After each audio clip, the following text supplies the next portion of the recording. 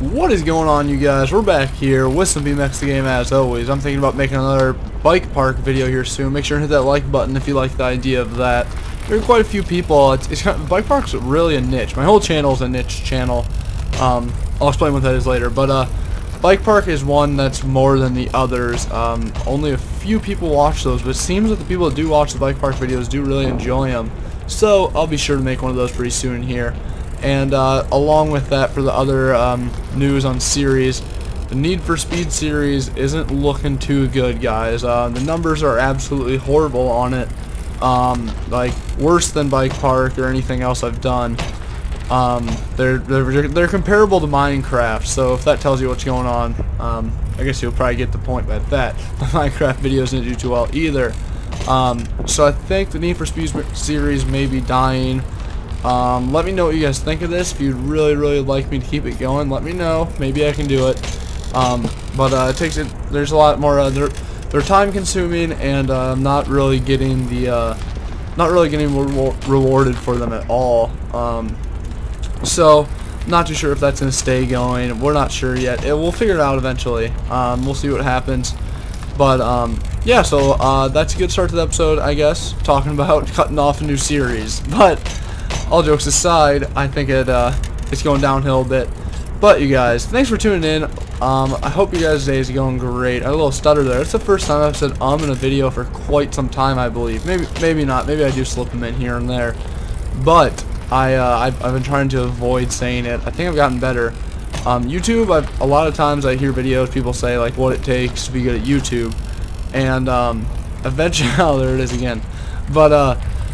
But I always see people say that the more videos you record, the better you get. And practice always does make perfect, but I never really completely believed that for YouTube. I always just kind of figured either, you had it or you didn't. You could just commentate and talk about random stuff and play a game, or you didn't.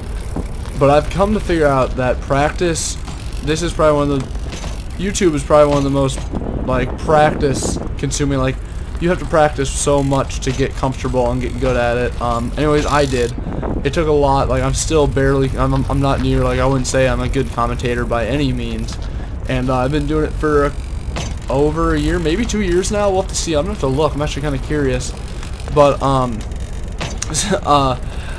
that's one thing that I've noticed. It does take, for all you small YouTubers or you people just starting out, make sure and give it time. If you watch your videos and you wonder why it doesn't seem as professional, or they aren't as fluent as other people's videos, just give it time. I promise it'll get better. Go back and watch my first few commentaries. I can't even remember what game it would have been or what I would have talked about. I guess it would have been this game last winter. That was awesome. A little Kiss the Rail bar to Kiss the Rail. That was sick. I guess it would have been last year, because I picked up my computer last year's snowboarding season. So I guess it would have been I've been commentating video games. I've been doing live commentaries for about 1 year now. So I think I've had quite a bit of improvement. But before that, I did some commentaries. I just did voiceovers on different things. I just had played some Minecraft way back when, did some commentaries back in the day, but I don't know if I'd count that.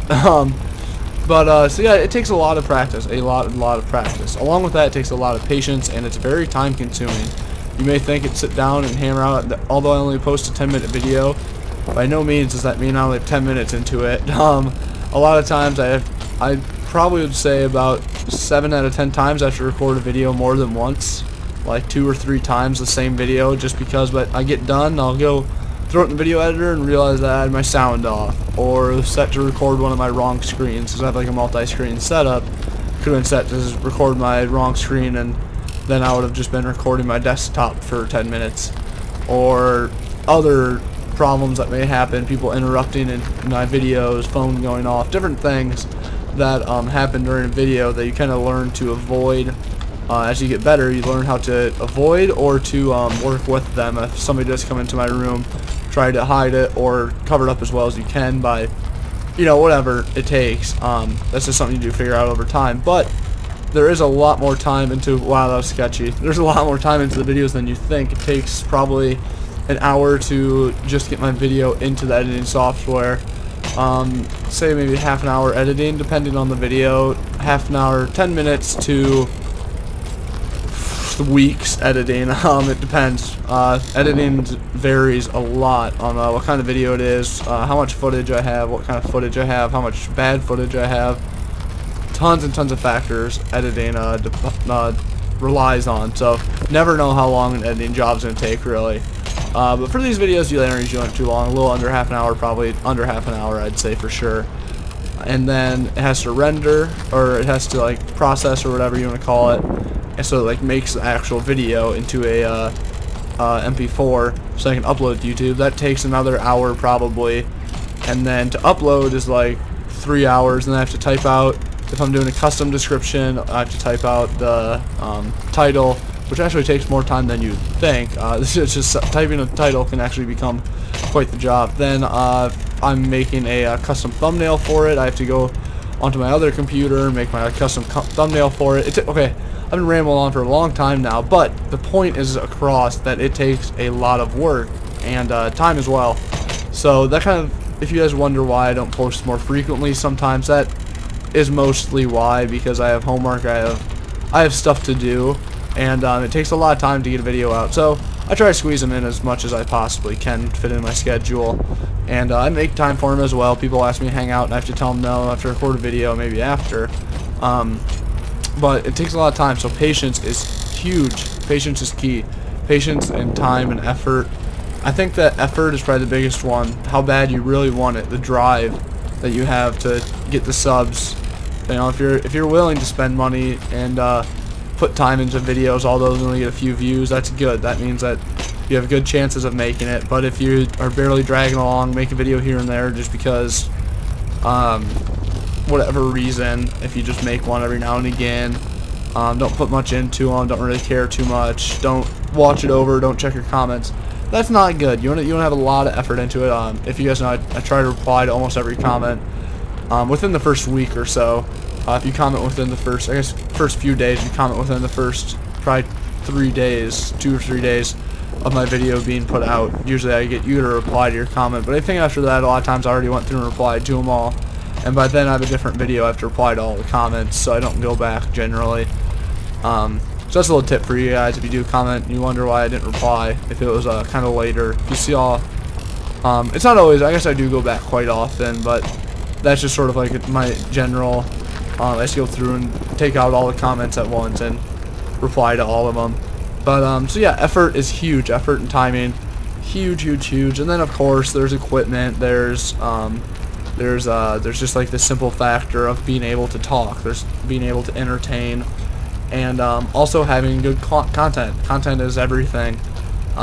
What you have on the screen or what you put on the screen is what really decides how many people you're gonna pull in to watch it. I was gonna do a little bit of night riding here. It's fine by me. So there's a lot of factors that go into making a good YouTuber, and some of you may be thinking I don't really have the right to be talking about or describing it. Being that I only have about 2,500 subs, by no means am I a big YouTuber. I'm just now probably can be able to consider myself a YouTuber in general. But it takes a lot, and that's just from my experience, a little bit of experience that I do have with YouTube. That's the things I have learned, and also with my friends trying YouTube, or friends and other small YouTubers I've followed. Those are things I've noticed. The ones that grow and the ones that don't. Those are some of the things that are really key components to decide what ones are going to make it and what ones aren't. Because not everyone does make it. In fact, a very, very small handful do. So it's very slim chances of actually making it if you do try. But I think it's worth the effort. It's fun. I get to make content for you guys. I get to talk to you guys, read your guys' comments, and just have fun, play my game. So I think it's a fun thing.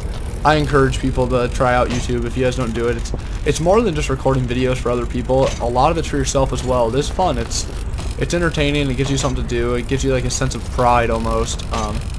But getting kind of deep into it, but it really is true. So I really do encourage people to try it. If you guys have a hobby, if you like a certain game, if you like a certain sport, I guarantee you that somebody on YouTube is going to want to watch your videos. If you have a niche, if you like to make paper airplanes, make videos about your paper airplanes. If you like to fly drones, make video about your drones. If you play sports, make sports videos. You know, there's always somebody else that likes what you're doing. I guarantee you that whatever your hobby is, there's another person out there that does it and wants to see what you have to do, or what you've done with it, or how you've modified it in your own way, or, you know, whatever the case is, I guarantee it. So I really encourage people to try YouTube. But you guys, I'm going to cut this one off. I have to get ready for work. I have to be there soon. But thank you guys so much for watching. I hope you guys have enjoyed this video. Kind of a fast-paced video and a really random topic. But hope you guys did enjoy it. Make sure and leave a thumbs up if you enjoyed the video, and make sure to leave a thumbs up if you'd like me to start playing Bike Park again and continue that Need for Speed gameplay. So you guys, thank you so much for watching. I'll catch you guys in the next one. Peace.